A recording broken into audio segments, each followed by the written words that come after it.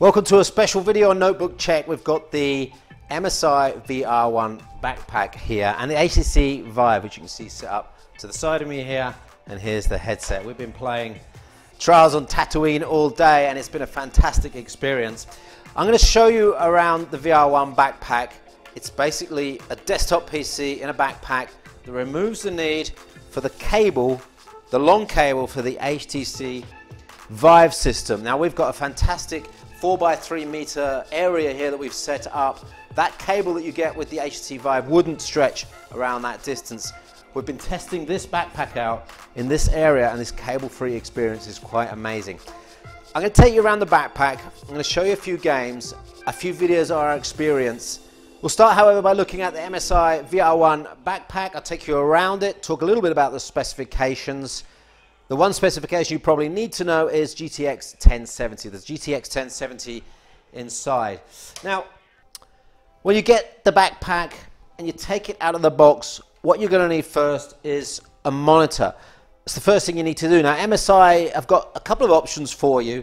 Basically, you'll need to plug in a monitor, HDMI or DisplayPort, and then configure remote desktop. So you can use a separate laptop or separate PC to connect to this device over Wi-Fi. Now it's important that you have a wireless connection because bringing it back to a table, connecting DisplayPort every time you need to change something in Windows is difficult. You can do it through the HTC Vive system. There's a desktop scenario that you can use and you can use with the controllers, but it's not that easy. And on first setup, you probably want to be using it in a desktop mode with a screen. What we've done here though is we've used WiDi. We've used a DisplayLink adapter.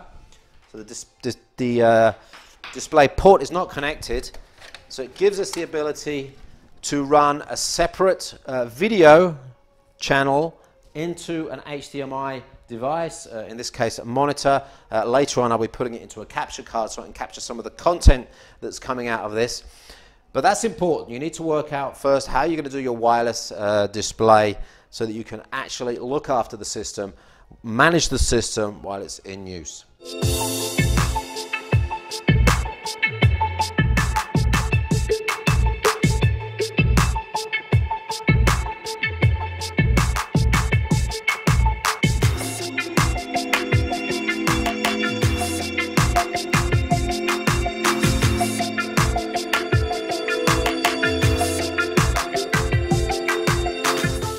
So there it is, that's the VR One backpack with the straps attached. It comes without the straps connected, but you just clip them in at the top and you get a fairly, well, surprisingly lightweight system and surprisingly small. I thought it was going to be bigger, I thought it was going to be heavier. It's not. Let's just take a look at that there on the camera. I want to show you, there's the power port underneath, and that powers these two huge battery packs. Each one is a 100 watt-hour battery, and you can actually hot remove those as well. In fact, if I just put this on the table, I'll pull one of those out and you'll see that things are still working in the background.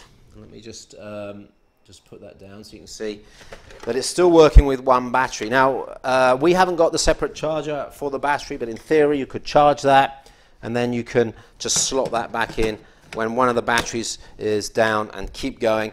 This will last you for about 2 hours though, which is probably as much as you need for one VR session. You get indicators on the front showing you the battery charge. We see you've got 2 out of 4 there, and of course under Windows you can see the battery life that's available. What I like about the system is the air gap that they've built in between the system and your back. Now, it doesn't get particularly hot actually, it doesn't get loud. It's actually a pretty cool and quiet system. There's a fan running out now, but it's obviously a fairly big fan. It's a low-pitched noise. It's really, in fact, if I put it to the mic, maybe you can hear it, but it's not that loud. You certainly won't notice it when you're gaming.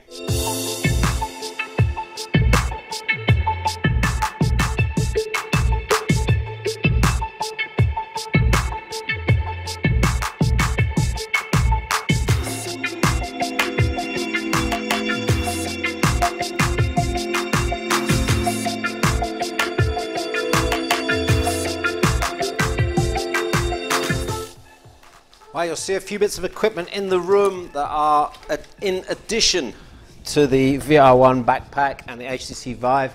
Basically, I've got a frame capture device here, which is going over the wireless display connectivity to try and capture some of the action. Let us now take a demo and show you some of the experience. So here we are in the wizard's room, and we've got some pretty crazy stuff here. Whoa. Zoom right in. And there we are, the Eiffel Tower. Can stand next to the Eiffel Tower. Let's stand on top of the Eiffel Tower.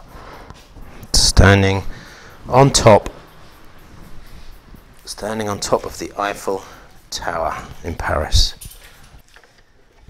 The graphics adapter in here is the nVidia GTX 1070. So it's not a dual, it's a single GTX 1070, so no SLI configuration in here. And that's basically because it would probably get too hot, it'd be too heavy, and require even bigger batteries to keep that going for 2 hours. So a single GTX 1070 is going to give you a great experience. We've actually had pretty much the same experience as we had with the GT83 VR with the dual SLI 1070s in.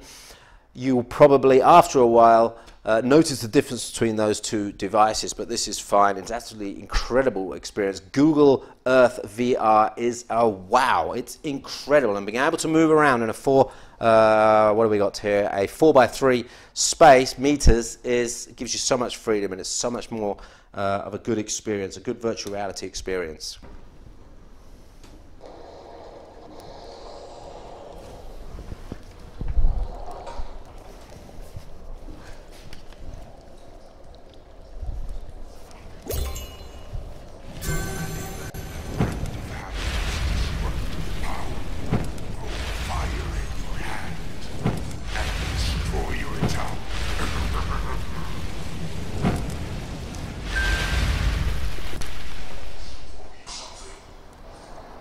Whoa.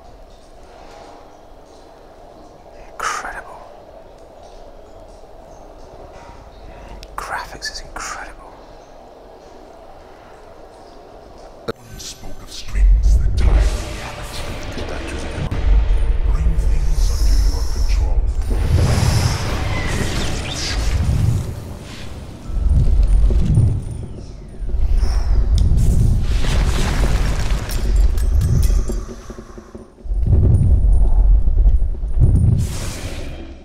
So if you've watched this far, you probably want to know some more about the specifications. There's an overview for you there. But if you want any more, go to notebookcheck.net, and there's an article about the MSI VR One there. The link is in the YouTube video notes below. One performance figure I want to highlight, and that's the SSD. It's a Samsung PCI Express connected SSD that runs at over 2 gigabytes per second transfer rate, proving that the components in here are really top notch. You've got the overclocked GTX 1070 as well, and you're getting some great performance figures. Here's one of them for you, and that's the 3D Mark scores we got, and there's a comparison there with the MSI GT63, I think that is up there, and you'll see that it's running at over 17,000 3D Mark points, so that's a really, really nice figure. Battery life 2 hours, weighs 3.8 kilos, and it's really not a problem when you've got it carried on your back. In fact, my son, 6 years old, had no problem himself testing this out at the weekend. Obviously, the highlight is the fact that it's a self-contained unit. You've got the short cable for the headset, and you're not going to have a problem. Number one, getting tangled up in cables, but number two, having a really, really big room size experience. So our 4 meter by 2.5, nearly 3 meter space here, where we're able to move around in the complete space without any problems at all. And for demos or experiences like Google Earth VR, that's really important. You can walk all the way around the Eiffel Tower without tripping yourself up. So thanks to MSI for supporting us on this video with the VR One and the HTC Vive headset. We had a lot of fun, as I said, 4 or 5 days of testing when it really should have been only 2. If you enjoyed the video, give us a thumbs up. Don't forget to subscribe. My name's Chippy. Thanks for watching. We'll see you on the next notebookcheck.net video.